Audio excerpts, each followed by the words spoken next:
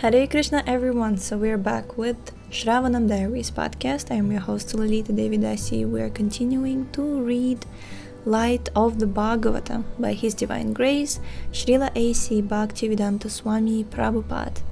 Jai. Text 13. In the rainy season, some of the roads are not frequently used and become covered with long grasses, and thus it becomes very difficult to see the road.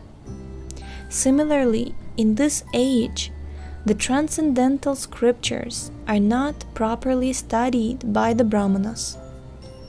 Being covered by the effects of time, the scriptures are practically lost, and it becomes very difficult to understand or follow them. Purport. A covered road is exactly like a Brahmana who is not accustomed to studying and practicing the reformatory practices of Vedic injunctions. He becomes covered with long grasses of illusion. In that condition, forgetful of his constitutional nature, he forgets his position of eternal servitorship to the Supreme Personality of Godhead. By being deviated by the seasonal overgrowth of long grasses created by Maya, a person identifies himself with illusory productions of nature and succumbs to illusion, forgetting his spiritual life. So it's important to study and practice the Vedic injunctions. Text 14. The lightning becomes unsteady in its friendship, failing to remain faithfully in any one of the clouds, although they are the friends of the entire world, just as lusty women do not remain steady even in the company of men who possess excellent qualities. Purport. During the rainy season, lightning appears in one group of clouds and then immediately in another group of clouds. This phenomenon is compared to a lusty woman who does not fix her mind on one man. A cloud is compared to a qualified person because it pours rain and gives sustenance to many people.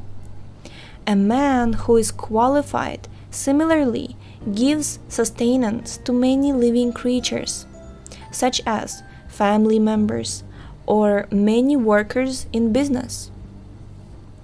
Unfortunately, his whole life can be disturbed by a wife who divorces him. When the husband is disturbed, the whole family is ruined, the children are dispersed, or the business is closed and everything is affected. It is therefore recommended that a woman desiring to advance in Krishna consciousness peacefully live with a husband, and that the couple should not separate under any condition. The husband and wife should control sex indulgence and concentrate their minds on Krishna consciousness, so their life may be successful. After all, in the material world, a man requires a woman, and a woman requires a man. When they are combined, they should live peacefully in Krishna consciousness and should not be restless, like the lightning flashing from one group of clouds to another. Very important point. Text 15. In the midst of the thunder, in the cloudy sky, there appears a rainbow that has no string. Its appearance is compared to the appearance of the Supreme Personality of Godhead, or his servants, in the midst of the material atmosphere. Purport. The Sanskrit word guna means quality or mode, as well as string or rope. When a rainbow appears during the rainy season, it is observed to be like a bow with no guna or string. Like a bow, yeah. So similarly, the appearance of the personality of Godhead or his transcendental servants has nothing to do with the qualitative modes of material nature. The phenomenal appearance of the transcendence is free from the qualities of material nature, and thus it resembles a bow with no string.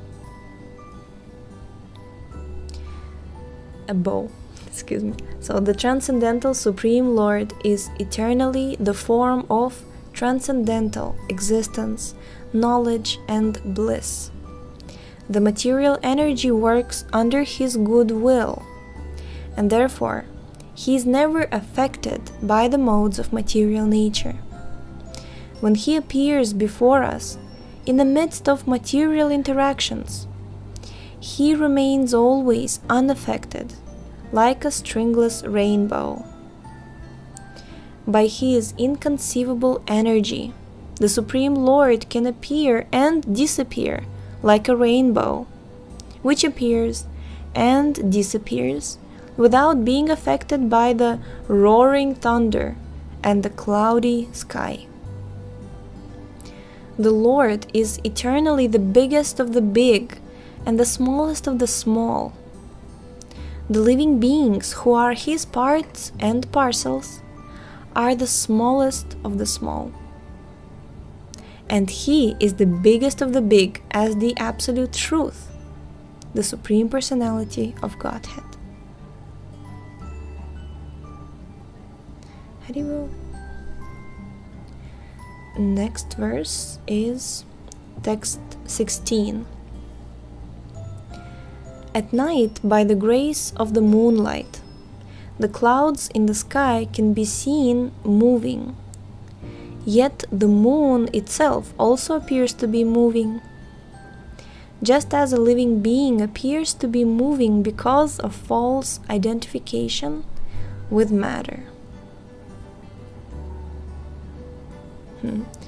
At night, purport. At night in the rainy season, the moving clouds reflecting the moonlight make the moon appear to be moving. This is called illusion. The spirit soul, or the living being, is the root of all the activities of the material body. But because of illusion, the spirit soul remains covered by the gross and subtle material bodies. Thus covered, the conditioned soul identifies with the material body and becomes subject to the sense of false ego. This false ego obliges a living being to consider his material body to be his self, the offspring of the body to be his children, and the land of the birth of the body to be an object of worship. Thus, the living being's conception of nationalism is another type of ignorance.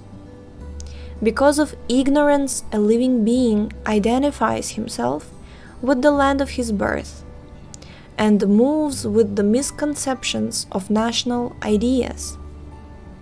In fact, however, a living being does not belong to any nation or species of life. He has nothing to do with the body, as the moon has nothing to do with the moving clouds.